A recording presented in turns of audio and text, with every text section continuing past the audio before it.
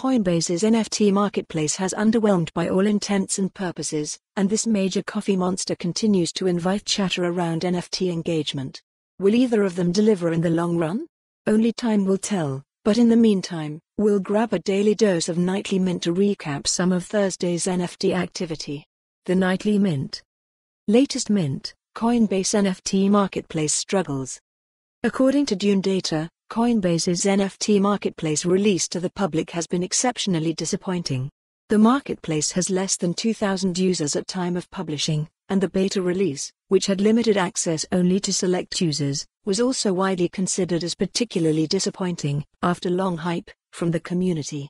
In today's market, expectations are high. The need for top-tier players to deliver at a premium level is essentially where the bar is set. To date, few marketplaces have released products that have shown the potential to truly compete with some of the dedicated marketplace products that have established early mover advantage. Related reading: Bitcoin broke above the multi-week resistance. What's next?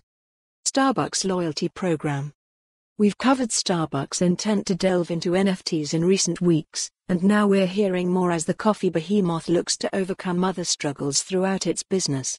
Starbucks is slated to launch its first NFT release sometime later this year, and is reportedly aiming to integrate them into its massive loyalty program, which boasts over 20 million active members. The minty fresh take. Can NFTs serve as the ultimate on-ramp for newcomers? DeFi had a chance to be the follow the URL for the full article. For more on this story, visit the news article link.